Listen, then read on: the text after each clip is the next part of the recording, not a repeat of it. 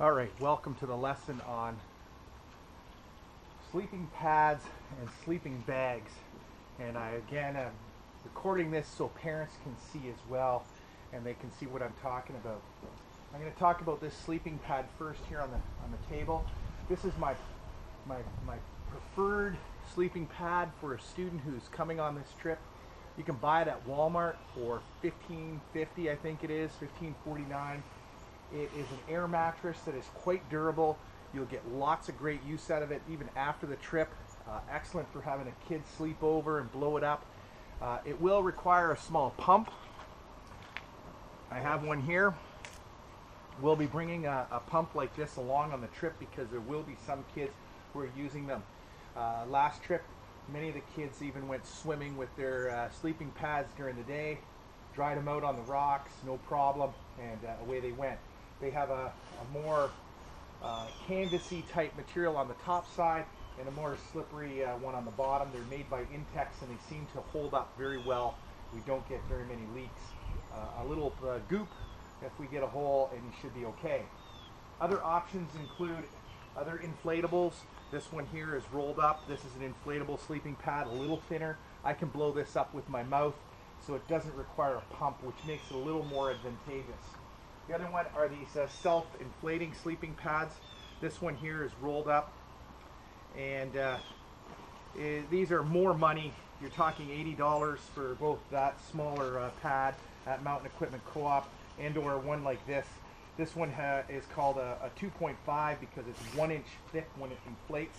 These are self-inflating, so they open up, and inside they will eventually inflate here once I get this open, and this will become a sleeping pad that you can then roll up and put back in the bag. I probably should store it like this, not inflated, and it appears not to be inflating too well. Push to unlock. I've got it unlocked, and I can hear the air slowly going into it. It might take a half an hour, but it will eventually inflate. A little more expensive option, but if you're considering camping on a long-term basis, maybe not a terrible choice to make. All right, that's my sleeping pads. You can also go with the blue foam sleeping pads. You can buy at Canadian Tire or various other folding ones. Walmart sells another one that folds up into a stack. I personally find that they all come to about the same size, maybe a little lighter than this one, but they don't offer the same level of comfort. You'll find this way more comfortable to sleep on. And the nice thing about it also is that it offers a built-in little pillow, which a lot of the kids like. Sleeping bags, just to go to sleeping bags, I would say that this is an inappropriate sleeping bag size to bring. The bag that's in here is not this big, but you will find plenty of sleeping bags at Walmart and Canadian Tire that are this large. They're fine for car camping, but when you start to get into wilderness camping, this is just simply way too big. The bag I have inside, I brought on purpose out. It is not, I could compress it down to a lot smaller than this bag and would be fine to bring. This bag is what we refer to as a mummy bag. It is got a tapered end so that it gets narrow at the feet and it's a little wider up at the chest. It has a nice hood on it. This is a perfectly acceptable sleeping bag. It would probably be rated for about -5 degrees and will keep you nice and warm. Personally, I find them a little restrictive. I don't like being in a mummy bag. It's a little too tight for me. So I'm going to choose not to use it.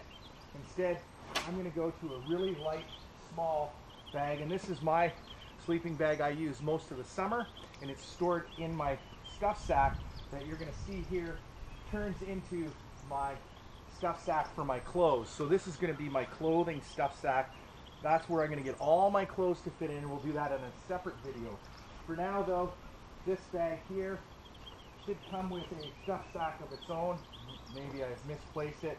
And this bag is only rated though for about +8 degrees. It's not warm enough in some cases. And so I strongly recommend that you consider a little bit warmer bag. Oh, inside here is the stuff sack for the sleeping bag. And I'm going to show you how small this bag will actually stuff to. And this is really critical when you're going camping in the bush. We only have so much space to get so many things in. And this is somewhat of a challenge, but about the size of 2 softballs, the sleeping bag will become. These are pretty good tents. I do notice that Walmart and Canadian Tire do sell some lighter weight sleeping bags that go down to about +8 as I stuff it in, as it is called a stuff sack, so I'm going to stuff.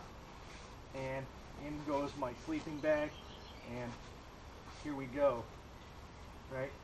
Compare that to what you just saw me holding. There's quite a difference in the bag size. I could probably put 10 of these into this thing, and these work really well.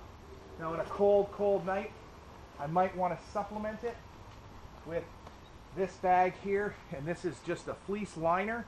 This fleece liner will go inside my sleeping bag, and the neat thing about that fleece liner is they also design it with a fleece side on the outside. This got a zipper and the whole works in it, and it doubles my size, but if I don't feel I need it on a night, I can leave it at home, or if I'm going camping in the middle of the summer, that sleeping bag is more than acceptable. I don't need to bother bringing this at all. On this trip, I'll look at the forecast, and if it's looking like we're going to have some cool nights, I'll bring my liner along. But that's essentially what I'm going to do, is to go with these two. The other option is just to simply put some clothes on, put my long johns on, put my sweater on, put my fleece jacket on, put my toque on, and climb into this, and I'll probably be fine all the way down to 0 degrees, and I can guarantee you we're not going to see below freezing temperatures in Algonquin.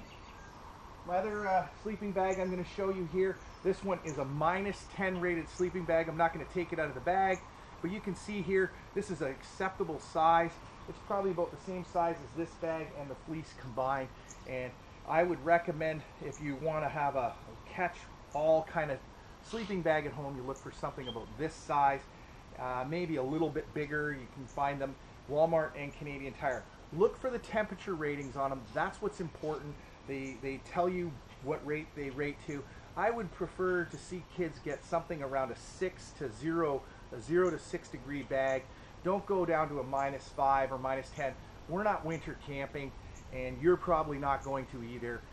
It's pretty cold, and if you do, then you can always get an over bag or a liner to sort of drop give you a little bit more insulation and drop the temperature rating. This would be this sleeping bag's 20 years old and works great still. These ones here, the orange one I had out, it's probably about 10 years old, and we have 4 of them, one for everyone in our family. Hopefully that gives you an idea of what to look for. If you don't own one, don't rush out and buy the most expensive. Look for something fairly inexpensive. They're out there. Both Walmart and Canadian Tire are excellent places to go. Of course, Outfitters are okay. And you still can't find something, or you don't have the money in your budget to do it, just send me an email, talk to me. I do have some equipment, and if I felt it was in the right situation, I'll lend it out to people. So let's do this on the cheap and not spend a ton of money. All right.